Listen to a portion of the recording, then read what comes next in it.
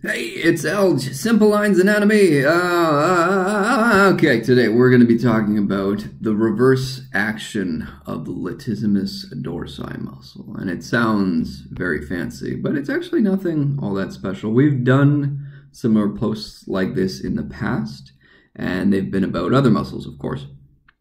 And they were in the visual form, just the text and picture form. And we're continuing this series because we thought it was of some value. So basically, this is a relationship. What we're going to be talking about is the relationship of the muscle as it attaches to certain structures and pulls on them in unique ways. And it's bidirectional. That's the important thing. It goes in both directions. So the typical understanding of a muscle is that we have a point that moves and a point that doesn't move, and when the muscle contracts, it essentially makes it so that the more moving point, in this case it's considered the arm most often, is the part that will move, and the one more proximal and less moving is called the origin. In the case of the latissimus dorsi, it would be this portion here. And in the case of the moving portion, the insertion, it would be this portion here in the arm. And this is great, but it's a limited way of looking at it. Understand, and this is not new information, understand that if you contract a muscle, though there will be a pull in one direction, there is weight to carry, there is weight to move around, and so that weight also pulls in the opposite direction of what is considered normal or typical. So we have to look at it in both directions. Especially, this changes things as we add in greater weights, more than just body weight, and greater fixation. So if we were to, say, just stop the arm from moving entirely, we fixate it, we fix it in space, it changes the amount of pull. Now we can essentially reverse the action of the muscle. So now it will all be pulling from arm to back as opposed to the other way around. And this seems interesting, but it's not important until you understand it as a mechanism of injury. So when that arm is stuck and it pulls in multiple different directions based on where it starts from and what it's pulling on. This can be a mechanism of injury, say when your arm is being pulled on or your arm is forced into position, or just long-term misuse. Alternatively, as well, the manual therapy world, whether this is fascial stretch therapy, they're all over this right now, osteopathy, physiotherapy, they use the appendages. They'll use the arm as a point of leverage, let's say, or they could use the leg for the low back, and they'll use that arm to pull into other spots. They'll use it because the body is designed like that. So this is a normal thing, and it's advantageous. In this case, it has to be used with a fair amount of traction, so there's an element of pull, big pull going on here. And these things are important to know. There we go, all done. All right, cool.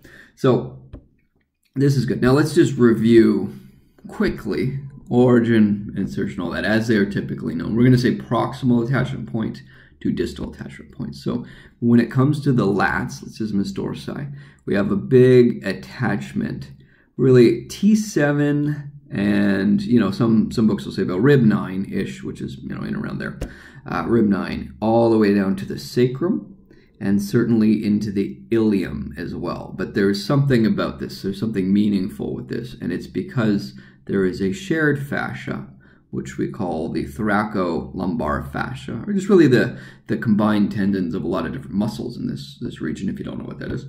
And it means that this is not an isolated muscle. It's combined tissues involved, and so that means there are erector fibers in there. There are probably some fibers feeding into the deeper intrinsic muscles. And so we're going to be extracting this muscle as if it was separate and isolated, but it's really not. This is more of a theoretical model for how it might move and how it could move, but understand that it is combined. So its origin, T7, give or take, all the way down to the sacrum, all the way along the iliac crest.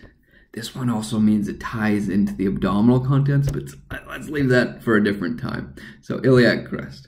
Anyways, it's going to attach distally into the intertubercular groove. Now, it actually goes around the front. So I've peeled off a little bit. I haven't drawn this, but it would go around, so you wouldn't see it here.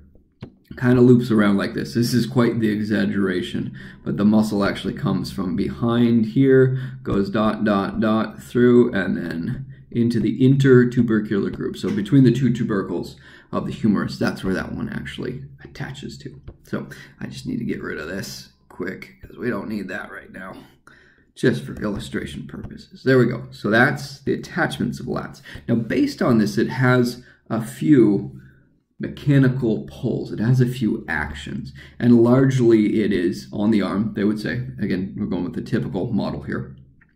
It is largely, did not mean to do that. We got it, we're good, we're back. Okay, there we go, got the right color, cool. All right, anyways, it is largely adduction. You can see that because the muscle would shorten along this plane. So adduction of the arm. It will also give you internal rotation. And then it can do flexion extension of the arm. Flexion extension in the arm is here. So flexion and extension. There's flexion and there's extension of the arm from a side view there. Get rid of that though. Clarity, clarity. Okay, so anyways, that's how that works. These are the main motions of that. But we can be a little more specific. We're going to change that up again. Now, one thing I do want to say, look at the width of this wide attachment point. Look at this huge attachment point. Look at the bulk of this whole muscle right there. That's enormous. And look at the small point it converges on. This tells you that there's a lot of mechanical advantage where it's funneling down. It's got a triangular shape. It means it's strong. We know that. I mean, that's not shocking. People with very strong lats, gymnasts, for instance, people who do the rings, you know, you look at that iron cross maneuver, it's incredibly powerful. They have very large lats, but it's very concentrated going in that triangular shape. And those triangles are quite strong, as we know. That's a basic understanding of mechanics and physics and biomechanics there. So this is a big deal. Now we can sort of, it's not as obvious as in the lats, but we can sort of separate this into sections. So we're going to separate this into triangles, just again, only for illustration purposes. Upper and a middle and a lower. And it's not as much as the trapezius, but there are different regions. And what you will notice, and we'll explain this, what you will notice is as we change the position of the arm, we have this kind of a inverse relationship. As the arm goes up or down, we get a change in the tension or contraction in the lats itself. So as it's the higher up it goes, tends to be the lower fibers. The lower it goes tends to be the upper fibers. And other than this thing just being kind of a neat diagram, it just makes sense based on simple mechanics. I'm sure the body did not evolve in the way or design itself such that it would be, you know, beautiful like this. But it just happened to work out like this in that one direction here. So if we're going in big into abduction, for instance, we'll get more of the lower fibers contracting. What you'll find too, it's a gradient. And it's not a straightforward line of pull. And that if you were to contract, if you had your arm into abduction, yes, you would get a lot more of the upper fibers contracting, but you would still get some, sorry, I got that backwards. You would get some of the lower fibers contracting, but you would still get some gradation into the upper fibers as well. One real easy way to test this is, it's funny, but you just put your arm, put it on a banister basically, and you can feel your lats with the other arm. You can feel that right there by just putting your arm there. And what you'll find is as you move the arm down and down, it will change where you feel the tone building in. So the higher up it is, it'll be here. As you bring it down into further and further points, you'll notice the contraction goes more higher up. Again, it is a gradient. So that's one thing to keep in mind. There we go. Get rid of that. And that, and that, and that, and that, and that, and that, and that. Good. Okay, cool. We're all right. So this is neat. It means it can specify pull. It has some accentuation to it. Now we're going to give you some specifics. So how do we generate pull in certain areas, and what would that pull do as well? So just to peel the rest of this off, because we don't need all of this at the moment. We're going to get rid of that. Oh, that's gone. Goodbye. And we'll go back to this. So the lats being again, from about here to here, just to make it clear, if we were to have the upper fibers contract, let's say we only want these upper fibers to contract that are about here, we would have the arm in an adducted position. We'd have it straight at our side. We can do better than that. There we go. Adducted position. And when we do that, it tends to prefer, let's just say it's straight, theoretically, straight, adducted. It tends to prefer doing internal rotation of the arm. So it wants to make the arm do this. So there we go. Arm's doing that because those fibers are almost coming straight across. So I'm going to do purple in this case. Those fibers are coming straight across. This upper portion is very good at that because it's essentially in the same plane. If we were looking at here, those upper fibers would be give or take right about there, and it's nearly straight across in its line of pull. There we go, going something like that. Actually, I could do better than that. There we go. It's going relatively straight across in its line of pull. So it wants to do that, ultimately having an internal rotation effect on the arm. Conversely, if we fixed the arm in space, we stopped it from moving entirely, the pull would be exerted now instead on those upper fibers, and we'd get a straight lateral translation type of pull. It would tend to pull that spine into a bit of a side bend that way. If it were somehow pure sagittal plane motion, that's realistically not possible, but a nice pure sagittal plane pull in the T, let's say T7 to L2 area. It's going to be different for everyone, but definitely there would be some pull exerted on that. Now we can accentuate this, so it gets a little more complex than that. It always does. Let me just get rid of this again for the 300th time. And if we were to change the pitch of the arm, change the flexion extension of the arm, you would notice a difference. So let's say we started out and we have the arm in what's called flexion. This is shoulder flexion, arm flexion, true arm flexion. And let's say we made it so that it was there and the lats were still pulling. It was still adducted. The lats were still pulling in this region.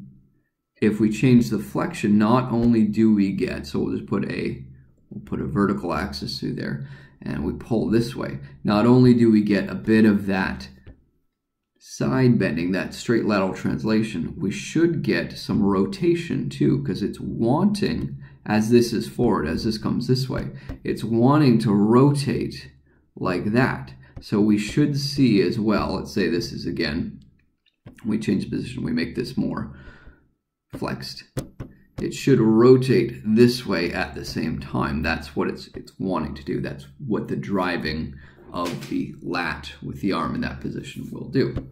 If, on the other hand, we flipped that and we made it so that the arm was instead what we call extended, there we go, like that, draw that in there quick, then you would see the opposite start to happen. It would still have the lateral translation effect, so you'd be getting this going on. There's the lat, it's attaching into there pretty much, and so as it's pulling in that unified orientation. It should rotate it essentially the opposite way. So this is coming back at us. This arm is now coming back at us and should rotate the opposite way now. A little more complicated. There we go. But we're fine. Like that. Coming back at us. So you can see these motions start to build on themselves. So that would be roughly how that would work. Individual anatomy, always very different. Nothing's ever certain. So now, looking at the lower ones, if we have the arm in abduction, A-B-D, abduction, there we go. Then we start to change where the pull is. So again, we get that gradient going on. It's pulling more this direction. Already this is stretched out. This arm is quite stretched out. And let's assume it was just abductional. It's an abduction, it's being pulled on, or it's stopped from moving, and we contract the lats. It's going to start to pull on more so those lower areas of the spine. That's sacrum, lower lumbar, and even into the ilium. Like it does definitely pull on that stuff. So it's going to be pulling like that in this situation. And now it might have a vertical effect. There is a capacity for that SI joint to allow superior translation. There's a capacity for the sacrum to move in what I believe the osteopaths call it a shearing kind of action. And as well, not so much the mid-lumbar area, but definitely the lower lumbar area at about L5. We could certainly get some side bending happening in that area. Again, we can modify that though. These are things it is capable of doing. We can modify that though by changing that forward, backwards, that flexion and extension of the arm. If we do that, as we change that, the lower pull, the pull of the lats on the sacrum, innominate, ilium, and lumbar spine, definitely is modified significantly like this, or can be with enough force. And so it will create altered pulls. If it's more in the extended position, so it's all the way back, the elbow's coming all the way back here, wrong tool, there we go, all the way back here, then you're going to find it's pulling more on a posterior direction. So if it's coming from here, guess what? It's going that way. It's going to twist stuff a little more back that way. So you could see how you could get like a posterior innominate going on. You could get a sacral rotation. There's a sacrum. It's coming back on that corner. Or you could see L5 spinning. Again, these are all potentials. There's no absolutes in this. And as we flex it, as we go forward, you could get the opposite. You could say anterior innominate here. So it's anterior instead. And you could switch all this up quite easily. So what does this all mean? What's the importance here? What's one real important takeaway from this? Really simple. Is that even if it's the arm that is yanked on, even if it's the arm that's injured, you hurt your shoulder, the scapula is tweaked, whatever, you pull your rhomboid, even theoretically, it doesn't really matter. Maybe you've been walking around for 10 years with a scapula that's protruded, it's coming forward, or an arm that is always adducted and you can't lift. It will have an effect way lower than you think it will. It will have a big effect all the way down, even to the pelvis. So this and this all the way down to here are linked, whether you like it or not, by a significant muscle. And it is for a reason. So, investigate fully. Anyways, that's been Simple Lines Anatomy. You can find more of our stuff on Instagram, Facebook, Twitter. We also have an app. It's the only app devoted entirely to the Latissimus Dorsi. And it's not very good, actually. I don't recommend buying it.